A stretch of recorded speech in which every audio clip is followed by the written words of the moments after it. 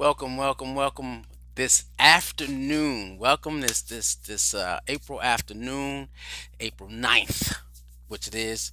We're still in the season of amplification. So hopefully during the season you're still pulling and getting that double proportion of God's spirit, God energy.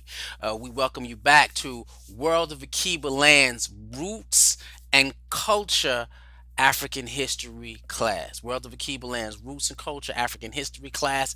Today we are still continuing our slow intro into ancient Egypt. So we're going to continue on that. So what we'll do is one, thanking everybody for stopping by and coming in, knowing that we are working toward our Garvey days, our Garvey moments, accepting the responsibility of becoming a family globally, accepting responsibility of becoming a family globally. That's mentally, spiritually, emotionally, and to the point where we are working toward self-determination, where we are a family that takes care of each other.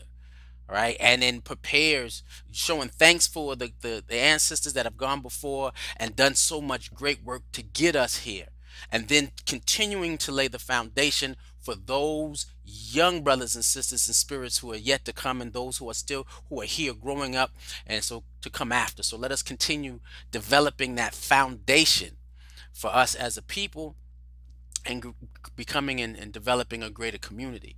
I like to ask all those who are watching on Facebook, one, because this is the Rise of the African, the social media Pan-African movement is our focus for the year. Yes, we may come up to something else, but the Rise of the African is deeply, deeply important in our focus, because we want to make sure that definitely we have a resurrection globally. And I don't know if y'all seen it, if y'all watched it last night on the after stream, where we discussed and announced the EAC, East African Community Federation, coming together, adding the Congo to that group, and becoming Africa's first world power again. The rise of the African. You see it? That's that way. The rise of the African. It's not just something that we are saying, it's something that is in the spirits, the hearts, and the minds of millions of people in the diaspora. And so let us continue being a part of this so that we can elevate ourselves as a people. If you haven't seen it, take a look at it and pull it up, Google it, or go back and take a look at Afro Stream from last week. You'll find it on our YouTube page, the African Speaks YouTube page. You'll find it on our Facebook page. And if you're watching us via Facebook, please don't forget to hit like, comment, and share. This is how we do COR, which for us in our community is called community outreach. It's how we reach out to the community, informing them, connecting them, relating to each other, showing each other that we care about each other, showing each other that we love each other, showing each other that you're not out here by yourself. You're not out here by yourself. Where we're learning more about ourselves. And so we also, if you ask watching us via YouTube, I had a lot of people, a couple of people hit me up the other day. It was like last night watching on YouTube, and I appreciate you. Hit the subscribe button, hit the notification bell so that you can get anytime that we are streaming our multitude of programs, that you're a part of that. You get to see that. So like, comment, and share. We'll get it to as many people as possible, and then subscribing. Now we also have it streaming live. I need to check that again on our website. We were having some issues with all of our websites, and so GoDaddy. If y'all are on GoDaddy, don't. If you building a website, don't go to GoDaddy. not right now.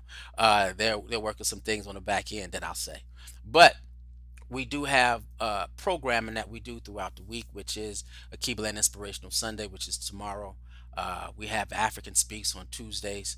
We have the Afro Stream, which is Pan-African news from a Pan-African perspective, on Thursday nights. Last night we did it on Friday evening, and we might add some programming for Friday evening because we got great responses on Friday evening. And then today we have African History class, right? Roots and Culture, World of Akiba Land Roots and Culture class, and after this we have Understanding African Spirituality at 2 o'clock. So we also have we introduced the world to all black everything, and we had this speakers come up and speak on our behalf, Pastor Mayberry and Sister Adrian. Uh, we're gonna see what they do next week. All right, they some good topics they're pulling up and working on. Again, we are here for the sake of the rise of the African. And so, if there's something that you have, I know I'm not, I get I get some flack. I get people giving me kudos for being the African, and then I have some people who give me some beef about it. I'm like, why are you giving me beef about being the African? Okay, don't get mad. You just be your African.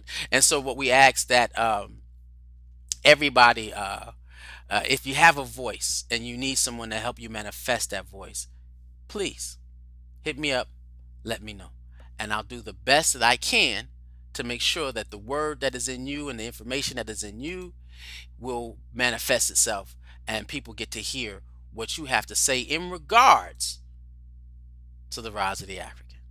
All right. Now, again, I have not been uh, I am the Malekio. I was voluntold. I was given the responsibility, which became something apart with something that I internalized, to teach these classes to the greater public. Taking my time and learning. I am the Malekio in Swahili. That's the seeker. So I'm the seeker of understanding, knowledge, and wisdom. And as I get it, I share it. As I get it, I share it, and I try to develop an understanding as much as possible, so that when I'm sharing it, it's a clear uh, lesson that you can digest, you can and internalize and become a part of. This particular information today was well, not today, in general during this series, we get this from what we call the People's Library, which is a 6 terabyte, and now it's 12 terabytes of African history, data, video, articles, papers, pictures, you name it, it's in there. And so I'm going through all the other information that we'll be learning uh, in reference to African history class and our roots and our culture. Because we said that this education is an education that affords us two things: an Afrocentric education, an education from an African perspective, not learning your history from some other race that gives you the definition of who they want you to be, where you're not achieving your most greatest or powerful uh, um, goals, talents. Everything is built, or everything that you're doing is built to maintain their culture and not yours. Not getting you to see who you are in the eyes of the Creator, who your people were in reference to the foundation of history. Wow, where we gave it everything. There is nothing that is being done in today's world that does not come from the foundation of African wisdom, ancient African wisdom.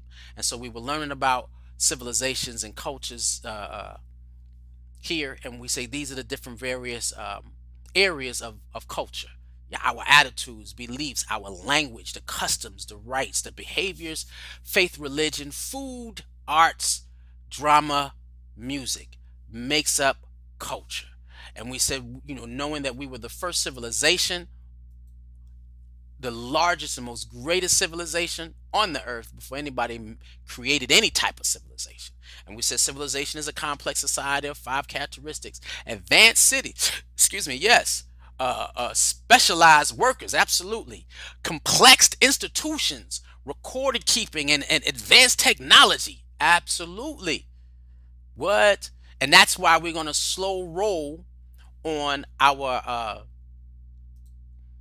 studies of the life of ancient Egypt, because ancient Egypt was, it is, not even was, and we're going to say Kemet. And as we continue on, you're going to see me flip from saying the Egypt word, which is a word given by Greece and Rome, but to saying Kemet, which is the word that they have for themselves, right?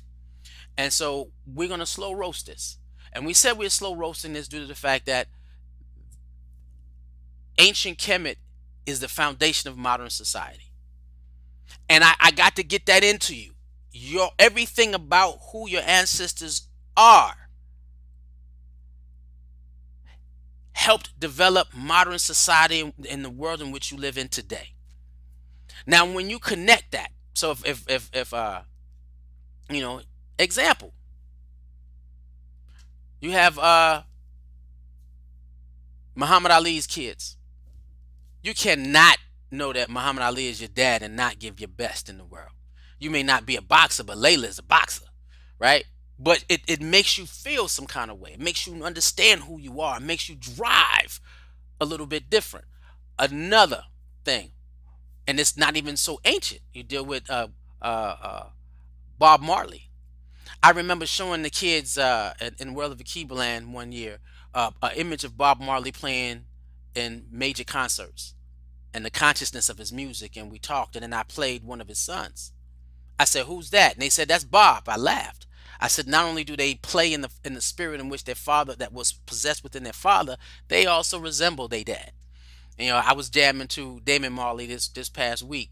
Speak Life. I played that for the kids too, and showed them how when you can see where you come from, when you can see what's in your genes and what's in your DNA. Even though let's go take it early. Winans.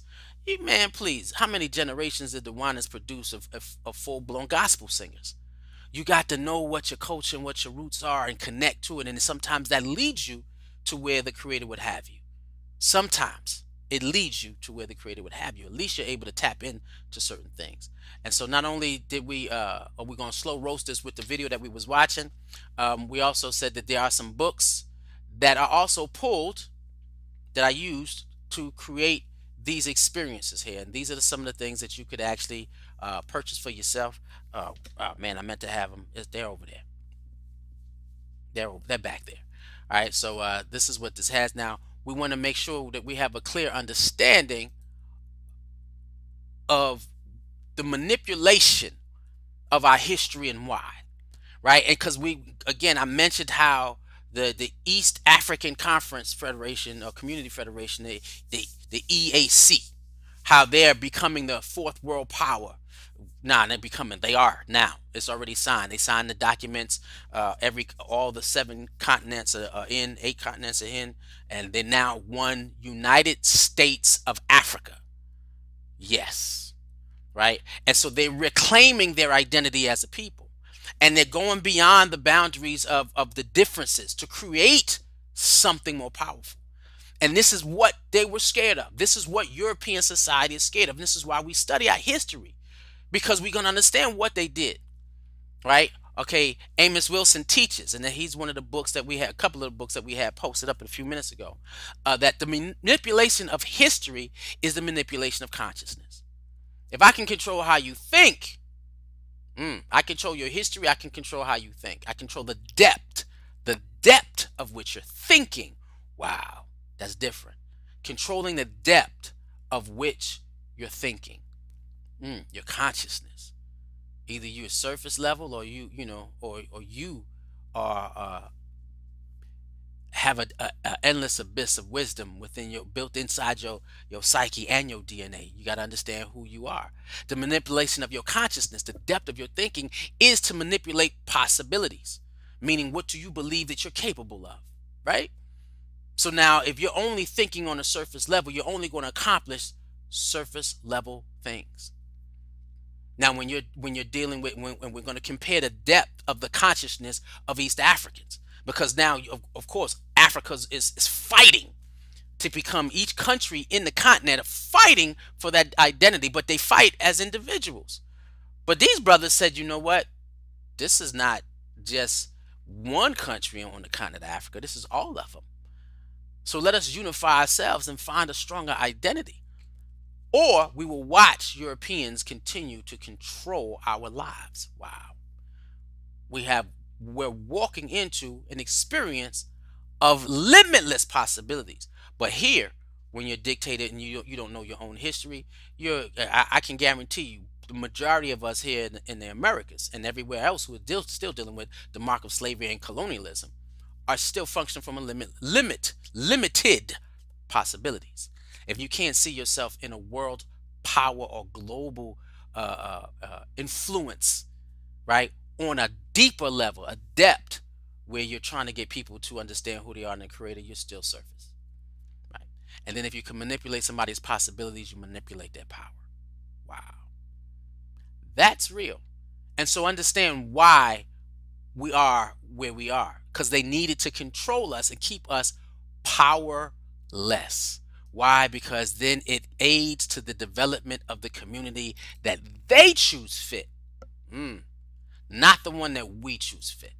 All right. So as we begin, we getting started. Let me drop this real quick because I want you to romanticize and fantasize and intimately connect to what your people, right? Let me get this, created, right? It is the foundation. Ancient Kemet is the foundation of Greece and Rome and the foundation of modern society. So when you hear anything about Kemet, they call it Egypt. Fall in love with being the greatest you in God, because it is the people who are kissed by the sun, showing humanity the greatest ways and displays of divine wisdom according to their understanding, right? In African spirituality class, we say if there's 4,200 tribes, there are 4,200 means of understanding, having spiritual awareness. There was no one definite. We have multiple different great empires that we will go through during World of Akiba Land Roots and Culture class. But we're going to slow roast this old Egypt thing. We can roll it fast and jump out, or we can slow roast it so that way when we move to another empire, you're already in love with who God called you to be because of what your ancestors have created. And then you can sit down and choose to go through the heritage thing, the bloodline thing, and find out what people you're from and what greatness they applied in the ancient times to the world. So let's take a look. And this is called, on the video that we're about to see, he talks about tectonics, architectonics, where America has taken symbols of ancient Egypt and placed them in broad daylight. And we don't even know that they are honoring the development of our ancestors. They're honoring the development of our technologies. They're honoring the development of our science. They're honoring the development and the contributions of our culture. They won't tell you this because they can't tell you this and still build a society on what we created, because it does not justify what they do to us. It doesn't. I just had a conversation today how they just eradicated, or just not eradicated, but elected to finally establish the Emmett Till Act, where they make lynching a federal offense.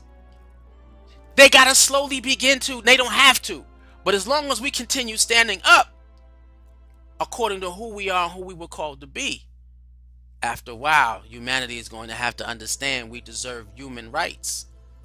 And if they don't understand it, just like the EAC, East African Coalition, or East Africa, I don't know, I've got to remember what it is. I think it's the East African Federation, EAF, right?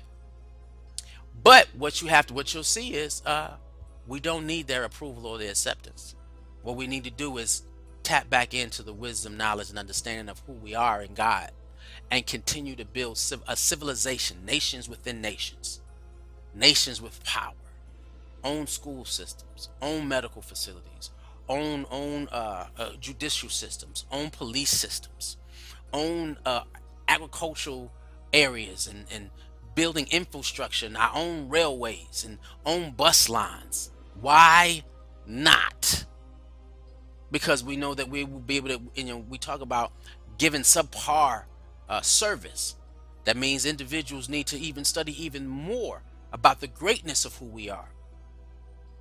And so that you understand that black excellence is not something that is not, or excellence is not something that is removed from us. And we label it black excellence because it's excellence that will push you towards the state of self-determination. Understanding that we deserve to have everything that everybody else does. So it's excellence in general when you're doing your best. Black excellence, when you know that this is attributed to your ancestors, it's attributed to your history, it's attributed to what the creators pulled in you, it's contributed to your connection to your people. There is definitely a difference between excellence than black excellence, because excellence can be stolen and taken from anybody, and you can give anybody credit. Black excellence comes from your connection to your people, your culture, your heritage, and our place on the planet as given to us by the Creator. Let us continue with the history video of the day. We're finishing the piece up with Roland and Andrew Brower. Be added to the United States of America. Let's see. So it's from that framework that we can begin to look at why Egypt was built on the Potomac River. Now, where we left off here, he's talking about the Washington Monument, and the Washington Monument mimics the architecture of ancient Kemet, and a lot of with the foundation that they created the Constitution and how they govern themselves came out of Kemet. A lot of the sciences and mathematics they use, religion in terms of how they rewrote it, Egypt and Greece rewriting it, religious stories came out of Kemet, right? Talking about spiritual disciplines, religions, Kemet. Then also dealing with the importance of why, people are afraid. That's what we get at, to even speak on it. He talked about how with George Washington being a Freemason, how all the sciences of the Freemasonry, come out of Kemet. They didn't create anything new. Everything that they have came from the Society of Kemet, the Empire of Kemet. And this is why, they're not going to use the African name for it, Kemet. They're going to use Egypt, but they're going to change it. Then they're going to change the names. They're going to change stories. They changed and rewrote everything so it fits their culture. It's what a people should do. Find something that fits their culture. It's what Africans and African Americans should do. Find things that fit our culture and embrace those. Let's go. Because the Masonic founding fathers of the United States believed that they were continuing the legacy of Osiris and Horus. They believed that Masonry began in ancient Egypt, which it did, but thousands of years before. And so they literally created on the banks of the Potomac River a model for ancient Egypt, right here on the Potomac. So that's the constructural framework for Egypt on the Potomac. So when we began to look at some of these structures in DC. You know what? You're talking about the structures. Yes. Before the structures went up, there had to be a layout. Yes. There had to be a plan. Exactly. There has been great debate about Pierre L'Enfant. Now, I want you to look at Brower's demeanor when he laughed, he giggled. It was like he slipped deep into the joy of, I know this truth right here.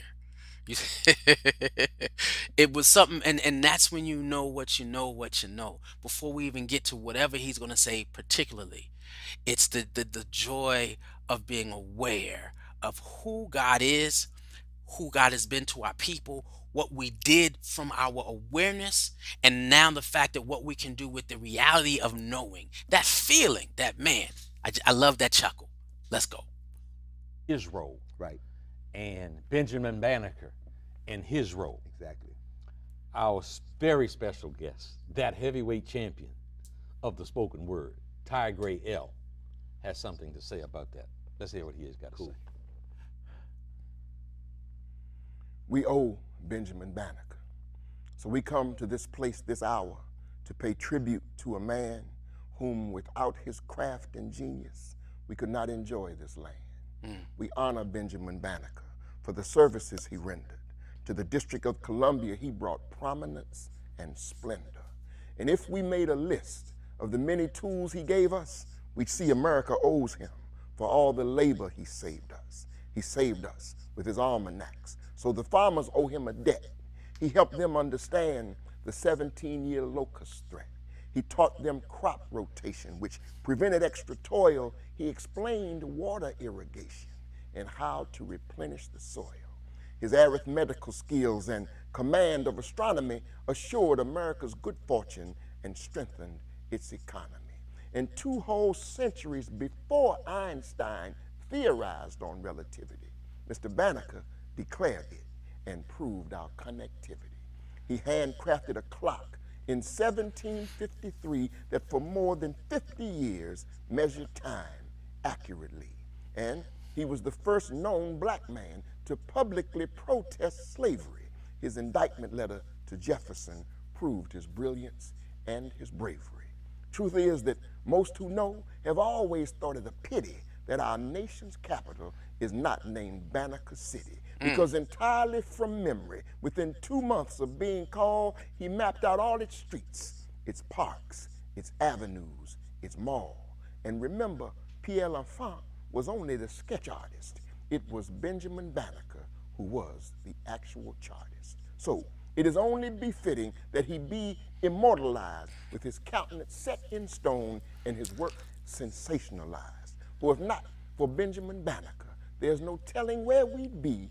And remember, he was the black man that saved Washington, D.C. Beautiful. Ty Gray L. Now, we know that there was wisdoms that came with us with that journey of the transgenerational slave trade, transatlantic slave trade, excuse me. We know that there were informations, there were intelligence, there were brilliances that came with us, that was built in us. We know that as when they made us slaves, they tried to take, we didn't have any rights to our intellectual property, so they took what we were giving to society as though they did it themselves. And so you couldn't give Benjamin Banneker his props, but now that we have access to information, and that's the thing about people, if you want this People's Library, just hit me up and I'll make sure you get a copy of it. We'll work out you getting a copy of this People's Library, so that you get all the videos that I have in here and all the history that we have in here, because we have tons and tons of history in here. But we have to know that that was stolen. There's so many things that were stolen from us, and now that we have access to information, how are we utilizing it? There's a brother in my community named Walamo Latunji, who's the one who charged me with this responsibility of doing this, still collecting data. It is his passion to collect and teach and show. And so this is why we give it away for free, because there's a lot about us we don't know. I just made a rhyme. Let's continue. Very special gentleman. Okay. So now we talk about the layout in these buildings. All right. And let's put Banneker into context. 1797, when Banneker was hired to work on the survey, 1797, 99.9% of Africans living in America were enslaved. So why was Benjamin Banneker selected to perform this very important task? Banneker was an astronomer.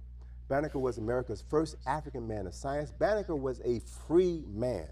It was Thomas Jefferson who hired Benjamin Banneker to work alongside Andrew Ellicott to do the survey. Now, let me put this in context. The Constitution said that the capital of this new nation would be a 10-mile square.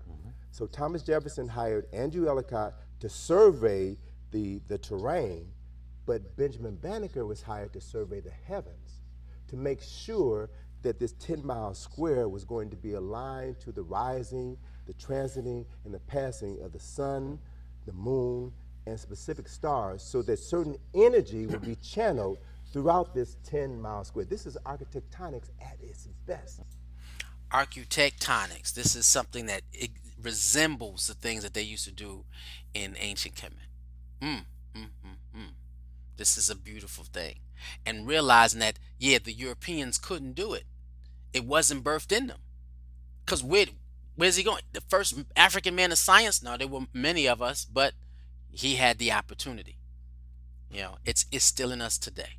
You know, we when you talk about the power of our DNA and the information that is in our DNA, and the information that they're seen in our DNA, that happens just to bubble up when given the opportunity in that moment to tap into spirit, We are spiritual beings.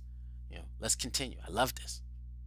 So we've got to understand why this African man, Benjamin Banneker, was hired to do this job. I found in researching American history that every time white Americans are about to begin a task, they always have a black person, an African person, presence to give spirit or power to this process. So the presence of Benjamin Banneker at the initiation of the founding of the first capital within the modern era is not an accident.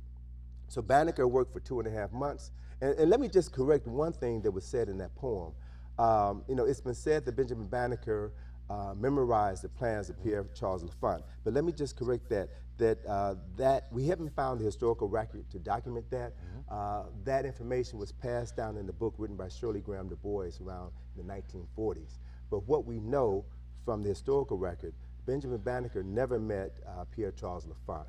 That he was working on the plans for the interior of the city, but he was fired before he completed the plans. And so supposedly Andrew Ellicott was the one who redrew the plans. So we're still working to fit Benjamin Banneker into that story. So we don't necessarily have to fabricate anything because what this man did was phenomenal enough. Anyway. So in orienting this 10-mile square to the 4 cardinal points of the compass, north, south, east, and west, we find that it is correctly oriented perfectly. That's Benjamin Banneker's work. Ellicott followed Banneker's instructions to lay out the boundaries of the 10-mile square, and then this 10-mile square had around its perimeter 40 boundary markers. And if you drive around DC, Southern Avenue and Eastern Avenue, you can still see some of those 40 boundary markers. And so if we look at the interior of this 10-mile square, we'll find that the mall is laid out in the center of the 10-mile square. And more specifically, the mall is laid out in the form of a cross. In the eastern part of the cross, we have the Capitol building. The western part of the cross, we have the Lincoln Memorial. And on the Meridian line, the north-south line, on the southern line, we have the Jefferson Memorial. And on the northern point, we have the White House. And the object that was to sit in the center of that cross, in the geographical center of the 10-mile square, was Washington's monument. Now, I stop. Was Washington's monument. This is what they're talking about in reference to the tectonics. These are the concepts that came from ancient Kemet. Meaning that all the buildings that you saw when I opened up the lesson with the architecture of Egypt, everything was built for the sake of harnessing spiritual power and spiritual energy. That's why the carvings became sacred. There was nothing done in Kemet that was not related to the issue of being in harmony with man, with God, man with man, man with nature. Everything was about being in harmony. Spiritual harmony. If you hear African spirituality class, they understood that they lived in a spiritual universe. And so to be able to harness that power of the spiritual universe, you had to build architectures, buildings at a particular way, a particular shape, typical site. And so the whole Washington, all of Washington is created in terms of not all of Washington, but that area of Washington, the governing area of Washington, is created from the science of ancient Kemet. Being able to pull the power. Now you understand that white folks, I'm not doing things for white folks just because they're white folks. They understood tapping into a spiritual energy that is needed to conquer, to rule. So that's why they did it in Washington. Now with us as a people, this is one of the things that we say that black people are not doing. We're not using the tool that is most available to us, which is our spiritual powers. But if you only studying history from a European perspective, not tapping back in to Kemet, not tapping back in to Kush, and we said that, we did say, we didn't say it this one previous classes, that Kemet is just the daughter child of Kush. They're the immigrants of Kush. Kush came first, and we did the empire of Kush. Now looking at Kemet, you're going to realize how great Kush was, because Kemet is only a fraction of what Kush was. Yeah, that's a lot. Because Kush was much larger. They lasted longer. Man, they were able to defeat what Kemet couldn't. Ain't that something? But let's continue. But that's what we're dealing with, architectonics. How much it resembles the images of Egypt, and the fact that architectonics are still being used to this day. That's why almost most buildings will point like this, absorbing power. And there are certain buildings that you can't build higher than. That, well, we'll talk about the Empire State Building later. Let's continue. which we now know is a Tekken, a 6,000-year-old symbol that represents the resurrection of Asar. So I mentioned earlier at the top of the show, I was going to prove that it was designed to represent Asar. Yes. Now, the Washington Monument is 555 feet high, right? You can go inside of the monument and take an elevator up 500 feet to the observation deck where you get a wonderful panoramic view of the city. Spectacular. Before you step into that elevator, Rock, there is a plaque of George Washington. And above that plaque of George Washington is the Heru Bedet, the same symbol that was carved above the entrance of every temple in ancient Egypt, is above George Washington. Originally, that Bedet was supposed to be on the outside of the monument, but before it was completed, a decision was made to move it inside. That Bedet honors Asar and Heru. That Bedet is a Masonic effort to remember who they were, and their foundations began in ancient Kemet. That Bedet is his next words. But what they're showing you is the honor that when they put this country together, that they had for who we are as a people and what we brought to this world. This is why they couldn't teach it to you. This is why they can't tell you about it. This is why when they're teaching you about Egypt, you don't even learn that Egypt or Kemet was a part of Africa. It's like some foreign land somewhere. You ain't learning about its culture. They're just learning how great it was. And every time they showing individuals, and I have the movie Inside the People's Library. I might drop that next week, where the last movie created of Egypt, all Caucasians, and understand. Hollywood knows, the Vatican knows, every European nation knows about the blackness of Kemet and the influence of the civilization, and how every other nation absorbs this knowledge. Everybody knows it and gives it honor except us. I didn't freeze. That's just trauma.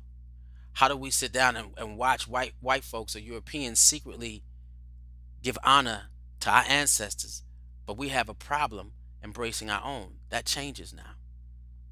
That's why World's Vocabulary and Roots and Culture is deeply important, because we're going to connect you back to who you are, to give honor and praise to God for all He has done through your bloodline and your people, and then ask God to continue building within us so that we may live on this land, or on this rock called the earth, in a way that it pleases the Creator after giving us such beautiful beginnings. Let's continue. That is proof positive that that monument was created to represent Asar, first king of Kemet, and not George, first president of the United States of America. So it's a matter of hiding the truth in plain sight. The public is told that the monument honors George Washington, but real Masons and those who know the history know that it really pays tribute to Asar and represents Egypt on the Potomac. So let's look at a couple of other examples of Egypt on the Potomac. We've seen the Lincoln Memorial. We've seen the statue of Abraham Lincoln sitting on his throne on the memorial. That statue was created by Daniel Chester French, and it is a copy of identical statues that were carved in Egypt at the temple of Abu Simbel of Ramesses II sitting on his throne. Daniel Chester French traveled to Egypt. He saw that monument and said that he wanted to create something like that in America. He did. I never knew that. I never knew that. I always wondered why they putting him in that big chair. Now we know. They're mimicking the lifestyle of the kings of Egypt, or Kemet, one of the greatest empires that this world has ever seen, that has influenced. It got influences from Kush, and then Kemet wound up influencing all of the European life. Let's continue. He modeled it after Abu Simbel in ancient Egypt. Another example, the Washington Monument and its reflection in the reflection pool. Wonderful architectural features. But I can take you to Egypt on my next study tour in July and show you those same structures at the Temple of Karnak. You see two Tekenu, two obelisks, standing in that building, and you see their reflection in their reflection pool. Every temple in Kemet had Tekenu obelisks. Every temple in Kemet had a sacred lake or a reflection pool. So these... A sacred lake or reflection pool. What? Again, everything is spiritual here.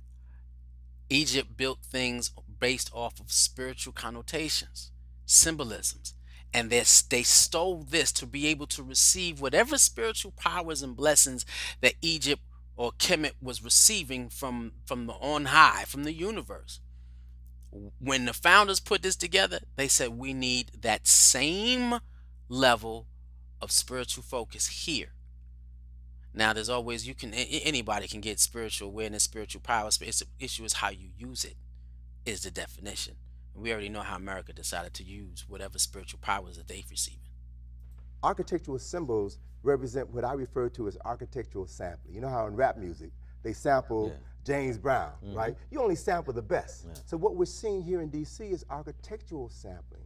American architects, European architects only sampled the best of architecture.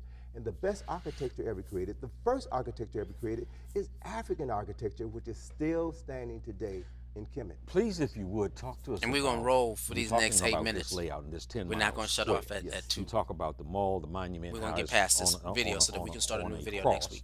The Washington Monument, which, who again was? It represents Asar. Asar, and it's known as a Tekken. So from now on, I may call it Asar. It is. It's Asar's monument. Yeah, okay. It is Asar's monument. Right, okay. So straight, it goes to the White House. One of those crossbars goes from the Jefferson Memorial to the monument to the White House. Yes, sir. And if you continue straight past the White House, you see 16th Street. Exactly. Now, there was some serious spirituality, respect for religion, or something, because on 16th Street, there are, talk to us about 16th Street. 16th Street is the Washington Meridian. A meridian is a corridor or pathway of spiritual energy. A meridian represents the position of the sun at high noon. And in ancient Kemet, the name for the sun at high noon was Re. Right? Re represents the creator on high. And it symbolizes the most important part of a person's life, a person in the highlight of their life. You're bringing forth your best work. So meridian lines represent the sun at high noon. So if you look at a map of the earth, we see that there are 24 meridian lines on the globe, which represents the sun or ray every hour in the 24-hour day. Right? Now, 24 hours for a day is a Kemetic concept. The Kemites were the first people to divide the day into 24 hours. So ray represents a corridor or a pathway of spiritual energy. So for Washington, D.C., that 16th Street meridian, 16th Street begins at St. John's Church in front of the White House and terminates at Eastern Avenue. It is 7 miles long. And on the 7 miles of 16th Street, this spiritual corridor, you have more churches, over 50 churches on the 7-mile stretch of land. More churches on this 7-mile stretch of land in D.C. than any 7-mile stretch of land in the United States of America. There are several names for 16th Street. Because of the proliferation of churches, some call it God's Boulevard, others call it the Avenue of the Churches. Masons refer to 16th Street as the corridor of light. Stop. I've been to D.C. I walked all over that place. I took pictures. Seeing these things and just hearing this, I said I wish I would have went before I saw this video. Now, when you go into places of any, whether you go to, and I don't know, it might have to be another class, but we're dealing with architectonics around the United States in modern cities, and how many other areas in modern cities have architectonics that reflect the spiritual wisdom and understanding of ancient Kemet. What is in each city, and what did they build within each city? Because it didn't change. It didn't just start and stop with Washington. No, it's all around us. Because I knew when dealing with when my first understanding of architectonics that structures are built for the sake of drawing spiritual energy from the universe. And now knowing this, and then that's why they probably only allowed churches on that whole stretch. Was it the hemisphere of light? What they say, where all these churches are. I said that now I have to go and walk in that space. I'm being pulled to say go visit, because you need to see that we are the ancient wisdom of who we are is here. They're using it, and yet they use it against us. What happens when we click and make a decision to use the available spiritual energy that is around us for our benefit, rather than from the benefit of building a society that doesn't want us here? Let's continue. And that light emanates from the White House, according to their belief, their teachings. The light emanates from the White House. And I had a Mason at the Scottish Rite Temple share with me years ago that in their lives they're taught to refer to the White House as a crystal. What's the significance of that? A crystal refracts light into its 7 primary colors, right? So that if the White House represents a corridor of light, and that light is a corridor, the spiritual corridor through which that energy is channeled, then it creates a spiritual pathway for God, Allah, Jehovah, whatever your name is for God. This is the spiritual pathway of God. Benjamin Banneker was the person who oriented 16th Street to this specific alignment, and he followed the same traditions that were done in Kemet. Every temple in Kemet was oriented to a specific spiritual pathway, because within. Now, before we continue, I want to also say that what a crystal does is also amplifies, like he said, it reflects light, the 7 rays of light out, but it also amplifies what it reflects. So when light hits it, because crystals are used for lasers, there's a crystal there that light goes through that makes that laser a beam. Even in Star Wars, the crystal is there. It amplifies light. So what they're hoping is whatever spiritual energy that is going through this particular pathway, that energy is amplified yet again. Even though they're using our spiritual wisdoms, we are beings that are free-willed, that have the will to either use it for good or bad. That's the journey of Lent.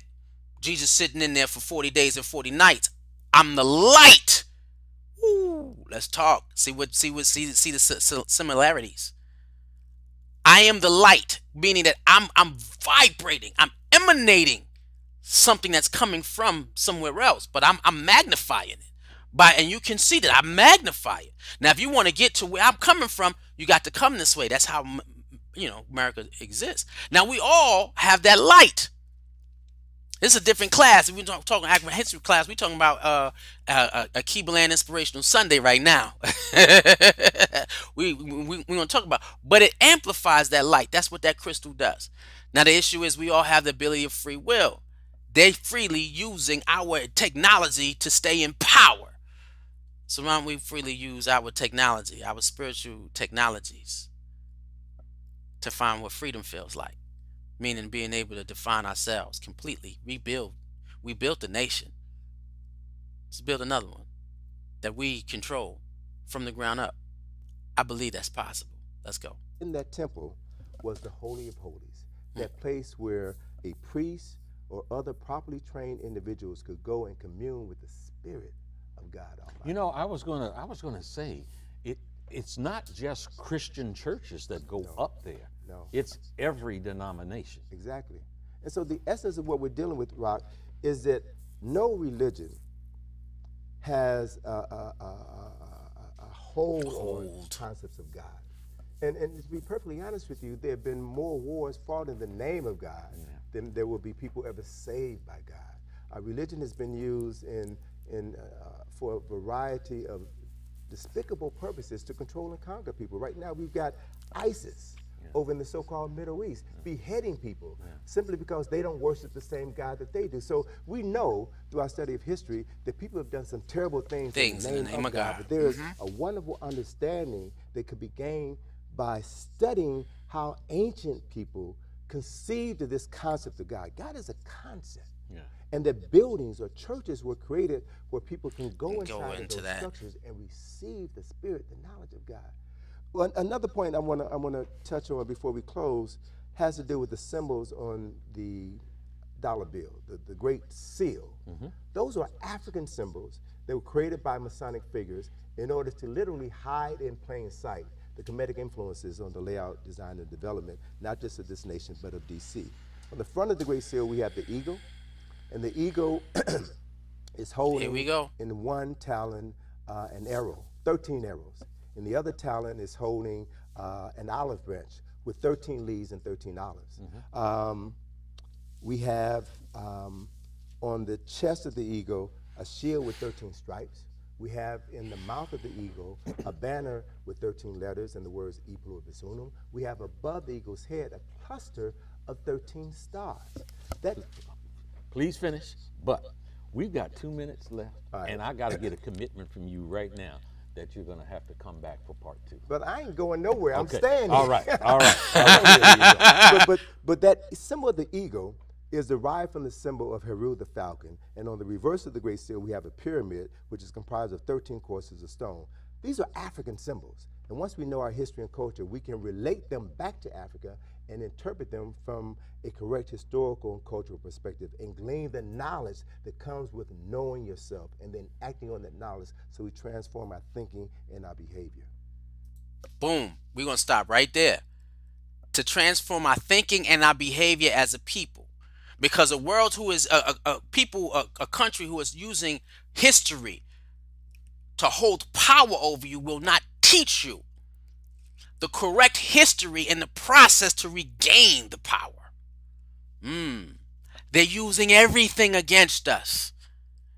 But and this is why in African spirituality class, which is next, we're about to go, taking a look at the time, they use everything against us, right? We got to get to the point where we start using what they use against us on behalf of who we are, because it is from us, our melanin, and this is why they discriminate against our melanin, our melanated state, because when we do tap into spiritual powers, we vibrate at a higher level of spiritual frequency than they can understand. Individuals who vibrate from a spiritual frequency of 1.618, which is the spiritual frequency of God. Where individuals who don't, who has less melanin, they say Europeans have a spiritual framework that's like this. We're gonna like this, up and down, because if I go my hands too far out, you won't see it. We'll say like this, right? And then you say Asians, their spiritual awareness is like this, right? Africans, when in the right phase, spiritual awareness is infinite. That melanin, that guard particle, does something different for us. That's why we can endure all the atrocities that you see us going through, because of who we are as a people and how we are made as a people genetically. You see, societies are built on the wisdom of who we are and what we do. So now here's the question. Are you ready? Are you ready to vibrate and be who you're called to be from the understanding of your history and what we've been able to create in this world because we were connected to a higher spiritual frequency? Can you study your history and learn the power that is in you? Can't wait. Let's go.